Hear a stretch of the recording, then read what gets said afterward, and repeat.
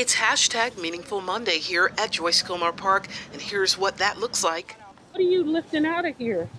Glass, bottles, needles, stuff like that.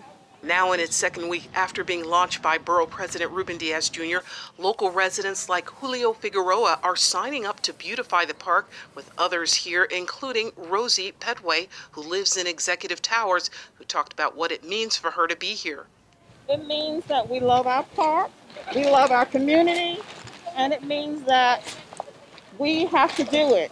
She's here with leaders also vested in the park's success, like State Senator Jose Serrano.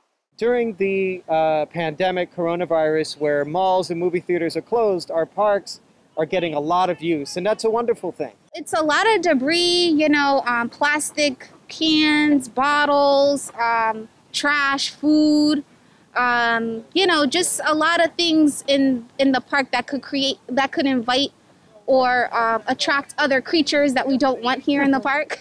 We've been getting a lot of concerns from residents in the areas around Joyce Kilmer, Claremont Park, France Siegel, Mullally Park, the big four in our district, about the cleanliness. And after the weekends, a lot of trash from, weekend events. And people have been very frustrated. So we decided, again, and we do park cleanups all the time, but the best day would be Monday after the weekend. Danilo Peña, here with his son, says it's not only about cleaning, but learning as well. What I'm proposing to all the rest of the, come during the time, in the afternoon, give out bags, clean in front of them and the children, in order to educate them.